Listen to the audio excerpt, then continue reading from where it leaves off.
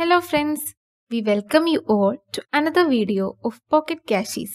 In this video, we are discussing the important topics in Pharmaceutical Organic Chemistry 1 and how to answer the question in KUHS University exams. Before moving to the video, we request you to subscribe the channel so that you will get timely notifications whenever we upload a new video. നമുക്ക് available ആയിട്ടുള്ള previous year ക്വസ്റ്റ്യൻസും സിലബസും വെച്ചിട്ടാണ് നമ്മൾ ഈ discussion നടത്തുന്നത്. So ഒരു most probable model question paper നമ്മൾ തയ്യാറാക്കിയിട്ടുണ്ട്. അതിന്റെ PDF ആവശ്യമുള്ളവർക്ക് ഡിസ്ക്രിപ്ഷൻ ബോക്സിൽ ലിങ്ക് ഷെയർ ചെയ്തിട്ടുണ്ട്. So organic കെമിസ്ട്രിയിലെ first unit discuss ചെയ്യുന്നത് ക്ലാസിഫിക്കേഷൻ, നോമൻക്ലേച്ചർ ആൻഡ് ഐസോമറിസം ടോപ്പിക്കാണ്. ലീസ്റ്റ് വെയിറ്റേജ് ക്യാരി ചെയ്യുന്ന ഒരു യൂണിറ്റ് ആണ് യൂണിറ്റ് 1. ഓൾമോസ്റ്റ് 6 to 12% ആണ് യൂണിറ്റ് 1 ക്യാരി ചെയ്യുന്ന വെയിറ്റേജ്. ഇതിൽ വരാൻ സാധ്യതയുള്ള ഭാഗങ്ങൾ IUPAC naming system and nomenclature, then structural isomerism എന്നിവയാണ്. IUPAC naming system and nomenclature ഭാഗത്തു നിന്നും 3 രീതിക്കാണ് ക്വസ്റ്റ്യൻസ് ചോദിച്ച് കണ്ടിട്ടുള്ളത്. ഒന്നുകിൽ ഡിഫറെന്റ് സ്ട്രക്ചേഴ്സ് തന്ന ശേഷം അവരെ നെയിം ചെയ്യാൻ ചോദിക്കാം, അതല്ല എങ്കിൽ നെയിം തന്നിട്ട് സ്ട്രക്ചർ വരയ്ക്കാൻ ചോദിക്കാം. ഇത് രണ്ടും കൂടാതെ IUPAC സിസ്റ്റത്തിന്റെ റൂൾസ് ചോദിച്ച് 5 മാർക്ക് ക്വസ്റ്റ്യൻസും കണ്ടിട്ടുണ്ട്. ദെൻ സ്ട്രക്ചറൽ ഐസോമറിസം ഒരു ഇമ്പോർട്ടന്റ് ടോപ്പിക് ആണ്. അതിൽ functional group isomerism and position ഐസോമറിസത്തിന് കൂടുതൽ സ്ട്രെസ് കൊടുത്ത് പഠിക്കാൻ ശ്രദ്ധിക്കുക. ഏതെങ്കിലും ഒന്ന് 2 മാർക്ക് ക്വസ്റ്റ്യൻ ആയിട്ട് റെഗുലറായി ചോദിച്ച് കണ്ടിട്ടുണ്ട്. അല്ലെങ്കിൽ positional and functional isomerism 5 mark question ആയിട്ടും ചോദിക്കാൻ സാധ്യതയുണ്ട്. 2 മാർക്ക് ക്വസ്റ്റ്യൻ ആയിട്ട് ഫങ്ഷണൽ ഗ്രൂപ്പ് ഐസോമറിസം ചോദിക്കുമ്പോൾ അതിന്റെ ഡെഫിനിഷൻ വിത്ത് എക്സാമ്പിൾ എഴുതാൻ ശ്രദ്ധിക്കുക. എക്സാമ്പിൾസ് സ്കിപ്പ് ചെയ്യുന്നത് മൂലം നിങ്ങൾക്ക് മാർക്ക് നഷ്ടമാവാൻ സാധ്യതയുണ്ട്. അതിനാൽ അവയുടെ ഡെഫിനിഷന്റെ കൂടെ എക്സാമ്പിൾസ് മസ്റ്റായും ഇൻക്ലൂഡ് ചെയ്യണം. ദെൻ ഏറ്റവും ഇമ്പോർട്ടന്റ് ആയിട്ടുള്ള ഒരു ഭാഗമാണ് അടുത്തത് യൂണിറ്റ് 2. യൂണിറ്റ് 2 ആണ് 5 യൂണിറ്റ്സിൽ ഏറ്റവും കൂടുതൽ വെയിറ്റേജ് ക്യാരി ചെയ്യുന്ന ഒരു unit. Almost 30 to 40% weightage carry ചെയ്യുന്ന ഒരു റീജിയൺ ആണ് യൂണിറ്റ് 2. ഇതിൽ ഡിസ്കസ് ചെയ്യുന്നത് alkanes, alkenes and conjugated dynes related topics ആണ്. ഇതിൽ തന്നെ ആദ്യം വരുന്ന topic is sp3 hybridisation in alkanes. Hybridisation എന്താണ് എന്നൊരു ക്വസ്റ്റ്യനോ അല്ലെങ്കിൽ sp3 hybridisation or sp2 hybridisation, ഈ 2 രീതിക്കും 2 മാർക്ക് ക്വസ്റ്റ്യൻ ആയിട്ട് ഈ പോർഷനിൽ നിന്ന് ക്വസ്റ്റ്യൻസ് ചോദിക്കാറുണ്ട്. ഹൈബ്രിഡൈസേഷൻ എന്താണ് എന്ന് ചോദിക്കുകയാണെങ്കിൽ ഹൈബ്രിഡൈസേഷന്റെ ഡെഫിനിഷൻ എഴുതിയതിനു ശേഷം ഏതെങ്കിലും ഒരു ഹൈബ്രിഡൈസേഷൻ മോളിക്കുലാർ ഓർബിറ്റിൽ വെച്ച് ഡിസ്ക്രൈബ് ചെയ്യാൻ ശ്രദ്ധിക്കുക. ഏതൊരു ആൻസർ എഴുതുന്നതിന്റെ കൂടെയും സ്ട്രക്ചർ ഇൻക്ലൂഡ് ചെയ്യുന്നത് മാർക്ക് സ്കോർ ചെയ്യാൻ നിങ്ങളെ സഹായിക്കും. sp3 ഓർ sp2 ഹൈബ്രിഡൈസേഷൻ ആണ് ചോദിക്കുന്നത് എങ്കിൽ എങ്ങനെ sp3 ഹൈബ്രിഡൈസേഷൻ അഥവാ sp2 ഹൈബ്രിഡൈസേഷൻ സംഭവിക്കുന്നു എന്നുള്ളത് റെപ്രസെന്റ് ചെയ്തുകൊണ്ട്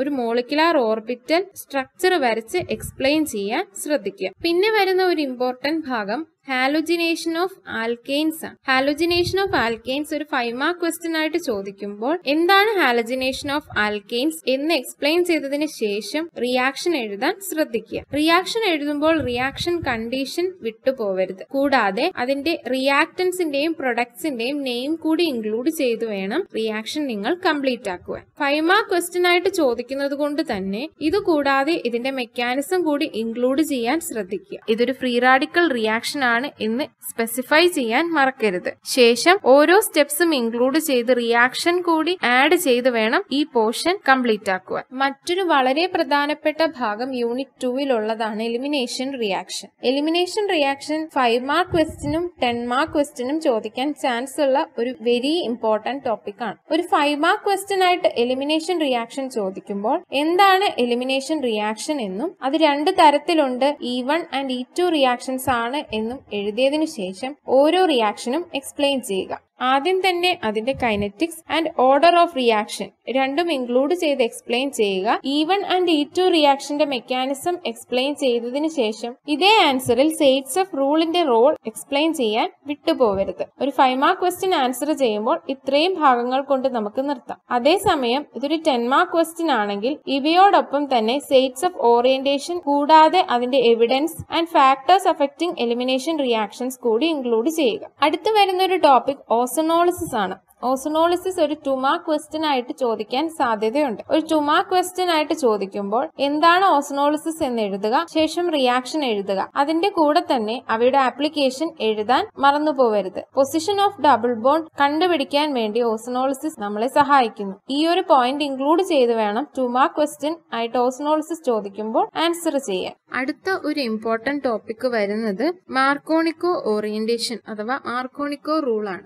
റിപ്പീറ്റ് ആയിട്ട് 5 മാർക്ക് ഓർ 2 മാർക്ക് ക്വസ്റ്റ്യൻ ആയിട്ട് ചോദിക്കാൻ സാധ്യതയുള്ളൊരു റീജിയൻ ആണ് മാർക്കോണിക്കോ ഓറിയന്റേഷൻ. 2 മാർക്ക് ക്വസ്റ്റ്യൻ ആയിട്ട് മാർക്കോണിക്കോ റൂൾ ചോദിക്കുമ്പോൾ എന്താണ് മാർക്കോണിക്കോ റൂൾ എന്നും അതെങ്ങനെ ആക്ട് ചെയ്യുന്നു എന്നൊരു റിയാക്ഷൻ വഴിയും എക്സ്പ്രസ് ചെയ്യാൻ ശ്രദ്ധിക്കും. 5 മാർക്ക് ക്വസ്റ്റ്യൻ ആയിട്ട് ചോദിക്കുമ്പോൾ എന്താണ് മാർക്കോണിക്കോ റൂൾ എന്ന് എഴുതുക, ശേഷം ഒരു എക്സാമ്പിൾ വെച്ച് അത് എക്സ്പ്ലെയിൻ ചെയ്യുക. മെക്കാനിസം കൂടി ഇൻക്ലൂഡ് ചെയ്യുന്നത് വളരെ നന്നായിരിക്കും. ഈ ഒരു ആൻസറിന്റെ കൂടെ തന്നെ ഇതൊരു ഇലക്ട്രോഫിലിക് അഡീഷൻ റിയാക്ഷൻ ആണ് സംഭവിക്കുന്നത് എന്ന് കൃത്യമായി എഴുതേണ്ടതാണ്. ശേഷം വരുന്ന topic free radical addition reaction of alkenes ആണ്. റിപ്പീറ്റ് ആയിട്ട് 5 മാർക്ക് ക്വസ്റ്റ്യൻ ചോദിച്ചു കണ്ടിട്ടുള്ള ഒരു റീജിയൻ ആണ് ഫ്രീ റാഡിക്കൽ അഡിഷൻ റിയാക്ഷൻ. എങ്ങനെയാണ് ഫ്രീ റാഡിക്കൽ അഡിഷൻ റിയാക്ഷൻ നടക്കുന്നത് എന്ന് ഒരു റിയാക്ഷൻ വെച്ച് എക്സ്പ്ലെയിൻ ചെയ്തതിന് ശേഷം അവയുടെ mechanism and anti മാർക്കോണിക്കോ rule add ചെയ്യുക. ഇത്രയും എഴുതി കഴിയുമ്പോൾ തന്നെ ആ 5 മാർക്ക് ക്വസ്റ്റ്യൻ കംപ്ലീറ്റ് ആവും. ശേഷം വരുന്ന ഒരു ഇമ്പോർട്ടന്റ് റീജിയൻ ഡീൽസാൾഡർ അഡിഷൻ ആണ്. 2 മാർക്ക് ആൻഡ് 5 മാർക്ക് ക്വസ്റ്റ്യൻ ആയിട്ട്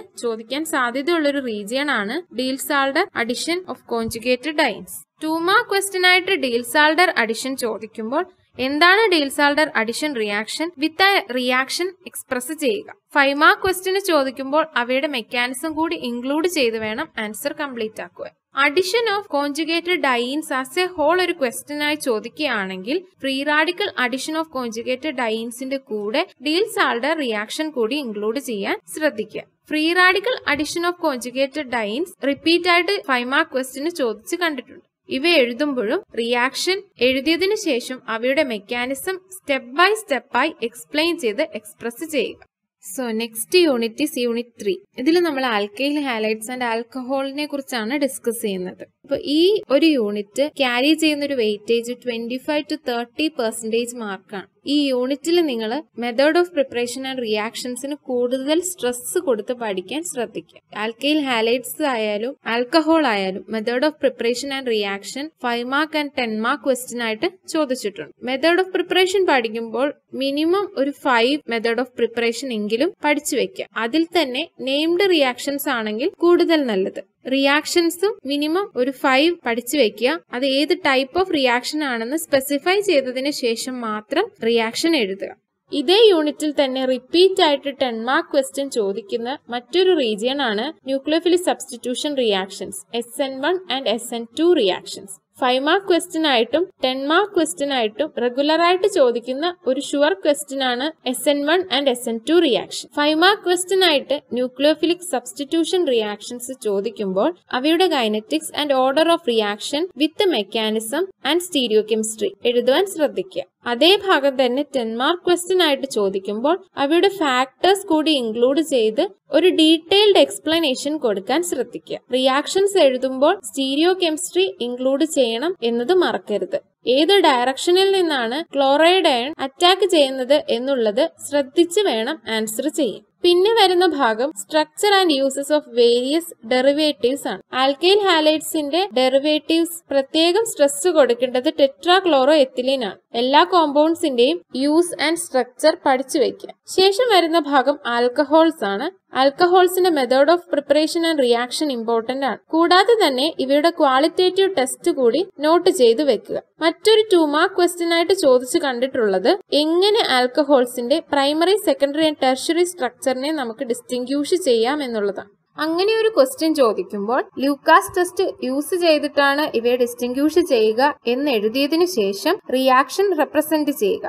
ശേഷം primary alcohol, secondary alcohol and tertiary alcohol തരുന്ന റിസൾട്ട്സ് ഇൻക്ലൂഡ് ചെയ്ത് വേണം 2 മാർക്ക് ക്വസ്റ്റ്യൻ ആൻസർ ചെയ്യാൻ. ലൂക്കാസ് ടെസ്റ്റിന്റെ റിയേജൻസിൽ സിങ്ക്, ക്ലോറൈഡ് ആൻഡ് HCl ആണ് എന്ന് പ്രത്യേകം സ്പെസിഫൈ ചെയ്യണം. ശേഷം വരുന്ന ഭാഗം various structures of different derivatives of alcohol and their uses ആണ്. ഇതിൽ തന്നെ ക്ലോറോബ്യൂട്ടനോൾ ആൻഡ് ഗ്ലിസറോൾ സ്കിപ്പ് ചെയ്യാതെ പഠിക്കുക.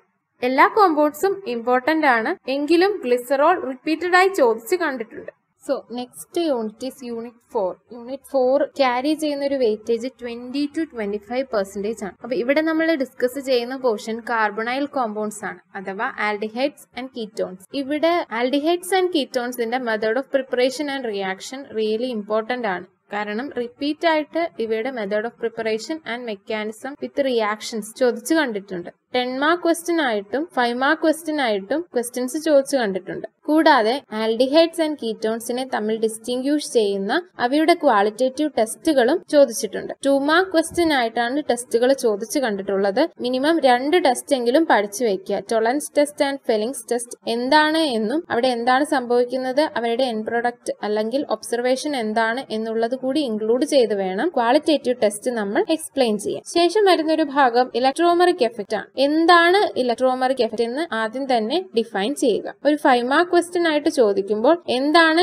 ഇലക്ട്രോമെറിക് എഫക്റ്റ് എന്നും ശേഷം ഒരു എക്സാമ്പിൾ വെച്ച് അത് എക്സ്പ്ലെയിൻ ചെയ്യാൻ ശ്രദ്ധിക്കുക. Electromeric effect and carbonyl compounds തമ്മിലുള്ള റിലേഷൻ കൂടി ഇൻക്ലൂഡ് ചെയ്ത് ആൻസർ കംപ്ലീറ്റ് ചെയ്യുകയാണെങ്കിൽ കൂടുതൽ മാർക്ക് നിങ്ങൾക്ക് സ്കോർ ചെയ്യാൻ സാധിക്കും. ശേഷം വരുന്ന ഇമ്പോർട്ടന്റ് ആയിട്ടുള്ള റീജിയൻ റിയാക്ഷൻസ് ആണ്. ഇതിൽ തന്നെ അൽഡോൾ condensation, Cannizzaro reaction, benzoin condensation and Perkin condensation കൂടുതൽ സ്ട്രെസ് കൊടുത്ത് പഠിക്കാൻ 2 മാർക്ക് ക്വസ്റ്റ്യൻ ആയിട്ടാണ് ഈ ടൈപ്പ് ഓഫ് നെയിംഡ് റിയാക്ഷൻസ് ചോദിച്ചു കണ്ടിട്ടുള്ളൂ. എന്താണ് ആ റിയാക്ഷൻ എന്ന് ആദ്യം ഡിഫൈൻ ചെയ്തതിന് ശേഷം ക്ലിയർ ആയ ഒരു റിയാക്ഷൻ വെച്ച് അവയെ റെപ്രസെന്റ് ചെയ്യാൻ ശ്രദ്ധിക്കുക. 5 മാർക്ക് ക്വസ്റ്റ്യൻ ആയിട്ട് ഇതേ ക്വസ്റ്റ്യൻ തന്നെ ചോദിക്കുകയാണെങ്കിൽ, അതായത് കാനിസാരോ റിയാക്ഷൻ ഒരു 5 മാർക്ക് ക്വസ്റ്റ്യൻ ആയിട്ട് ചോദിക്കുകയാണെങ്കിൽ കാനിസാരോ റിയാക്ഷൻ എന്താണ് എന്ന് എഴുതുക. ശേഷം അവയുടെ റിയാക്ഷൻ റെപ്രസെന്റ് ചെയ്യുക. പിന്നാലെ അതിന്റെ മെക്കാനിസം കൂടി എക്സ്പ്ലെയിൻ ചെയ്യുക. മെക്കാനിസം എക്സ്പ്ലെയിൻ ചെയ്യുമ്പോൾ charge, arrow mark and valency correct ആണ് എന്ന് ഉറപ്പുവരുത്തുക. പിന്നെ ആ യൂണിറ്റിൽ ഇൻക്ലൂഡ് ചെയ്തിരിക്കുന്ന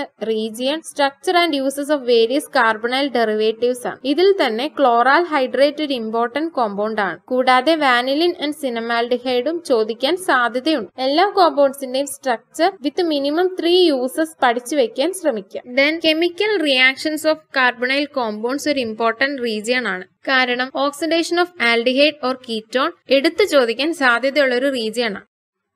യൂണിറ്റ് 5 നമ്മൾ കാർബോക്സിലിക് ആസിഡ്സ് ആൻഡ് അമീൻസിനെ കുറിച്ചാണ് ഡിസ്കസ് ചെയ്യുന്നത്. 15 to 20% ആണ് ഈ യൂണിറ്റ് ക്യാരി ചെയ്യുന്ന വെയിറ്റേജ്. ഇതിൽ തന്നെ acidity of acids, inductive effect and structure and uses of various acidic derivatives എന്നിവയാണ് most important topic. Acidity of acid ചോദിക്കുകയാണെങ്കിൽ ആദ്യം തന്നെ they are acidic in nature എന്നൊരു സ്റ്റേറ്റ്മെന്റ് കൊടുത്തതിന് ശേഷം ഒരു ബേസ് വെച്ചുള്ള റിയാക്ഷൻ എക്സ്പ്രസ് ചെയ്യുകയാണ് വേണ്ടത്. ശേഷം അസിഡിറ്റി കോൺസ്റ്റന്റിനെ എക്സ്പ്രസ് ചെയ്യുക ആൻഡ് അസിഡിറ്റി എങ്ങനെ ഉണ്ടാവുന്നു അല്ലെങ്കിൽ കാർബോക്സിലേറ്റ് അയോണിന്റെ സ്ട്രക്ചർ റെപ്രസെന്റ് ചെയ്തുകൊണ്ട് ഒരു എക്സ്പ്ലനേഷൻ തയ്യാറാക്കുക. Effect of substituents on acidity 5 mark question ആയിട്ട് എടുത്ത് ചോദിച്ചു കണ്ടിട്ടുണ്ട്. ഈ ഒരു രീതിയിലുള്ള ക്വസ്റ്റ്യൻ ആൻസർ ചെയ്യുമ്പോൾ ആദ്യം തന്നെ electron releasing and electron accepting ഗ്രൂപ്പുകൾ എങ്ങനെ അസിഡിറ്റിനെ ഇൻഫ്ലുവൻസ് ചെയ്യുന്നു എന്നാണ് എക്സ്പ്ലെയിൻ ചെയ്യേണ്ടത്. ശേഷം ഇൻഡക്റ്റീവ് എഫക്റ്റ് ആൻഡ് അസിഡിറ്റി തമ്മിലുള്ള ബന്ധം കൂടി എക്സ്പ്ലെയിൻ ചെയ്ത് കൺക്ലൂഡ് ചെയ്യാൻ ശ്രദ്ധിക്കുക. Structure and usage of carboxylic derivatives ഇതിൽ തന്നെ മീഥൈൽ സാലിസിലേറ്റ് ചോദിച്ചു കണ്ടിട്ടുണ്ട്, ബെൻസോയിൽ ബെൻസോവേറ്റ് ചോദിച്ചു കണ്ടിട്ടുണ്ട്. രണ്ടിന്റെ structure and uses minimum 3 uses പഠിച്ചു വെക്കാൻ ശ്രദ്ധിക്കുക. കൂടാതെ വേരിയസ് കാർബോക്സിലിക് ആസിഡ് ഡെറിവേറ്റീവ്സിനെ കുറിച്ചും 2 മാർക്ക് ക്വസ്റ്റ്യൻ ആയിട്ട് ചോദിച്ചിട്ടുണ്ട്. അങ്ങനെ ഒരു ക്വസ്റ്റ്യൻ ചോദിക്കുമ്പോൾ ഏതൊക്കെയാണ് അറിയാവുന്ന ഡെറിവേറ്റീവ്സ് എന്ന് എൻലിസ്റ്റ് ചെയ്യുക, എങ്ങനെ ഒരു ആസിഡ് ആ ഡെറിവേറ്റീവ് ആയിട്ട് മാറുന്നു എന്നുള്ളത് കൂടി റെപ്രസെന്റ് ചെയ്യുക. ഫോർ എക്സാമ്പിൾ, എസ്റ്റർ ആണ് നിങ്ങൾ എഴുതാൻ ഉദ്ദേശിക്കുന്ന കാർബോക്സിലിക് ആസിഡ് ഡെറിവേറ്റീവ് എങ്കിൽ എങ്ങനെ ഒരു ആസിഡിനെ, അതായത് acid when react with alcohol converts to ester എന്ന് എഴുതിയതിനു ശേഷം ഒരു റിയാക്ഷൻ വെച്ച് എക്സ്പ്രസ് ചെയ്യുക. മിനിമം 2 ഡെറിവേറ്റീവ് പ്രിപ്പറേഷൻസ് എങ്കിലും പഠിച്ചു വെക്കുക. ഈ യൂണിറ്റിലെ അടുത്ത ടോപ്പിക് ഡിസ്കസ് ചെയ്യുന്നത് അലിഫാറ്റിക് അമീൻസിനെ കുറിച്ചാണ്. ഇവയുടെ മെത്തേഡ് ഓഫ് പ്രിപ്പറേഷൻ പഠിച്ചു വെക്കുക. 5 മാർക്ക് ക്വസ്റ്റ്യൻ ആയിട്ട് ചോദിക്കാൻ സാധ്യതയുള്ള ഒരു റീജിയൻ ആണ്. കൂടാതെ ബേസിസിറ്റി ഓഫ് അമീൻ റിപ്പീറ്റ് ആയിട്ട് ചോദിച്ചു കണ്ടിട്ടുണ്ട്. ബേസിസിറ്റി ഓഫ് അമീൻസ് ചോദിക്കുമ്പോൾ